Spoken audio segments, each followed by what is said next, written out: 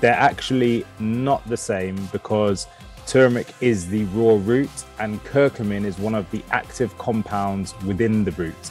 There are over 100 active curcuminoids within the turmeric root itself. Turmeric is good for weight loss.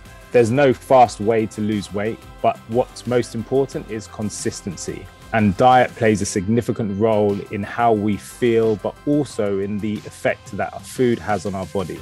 So whether we're increasing calories or reducing calories can often have an impact on our overall health and well-being.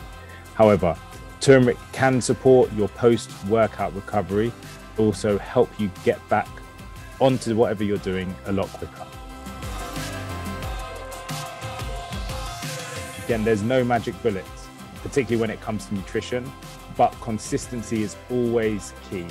And a lot of people do notice improvements in their recovery and overall health within 4 to 8 weeks of using turmeric on a regular basis. Although eating curry does sound like a good idea, the powdered turmeric within curry often doesn't hold the nutrient bioavailability that is important to be considered for it to be effective. And so raw turmeric root in bioavailable forms are essential. Turmeric is best taken on its own. Turmeric actually has a low absorption rate when consumed by the human body.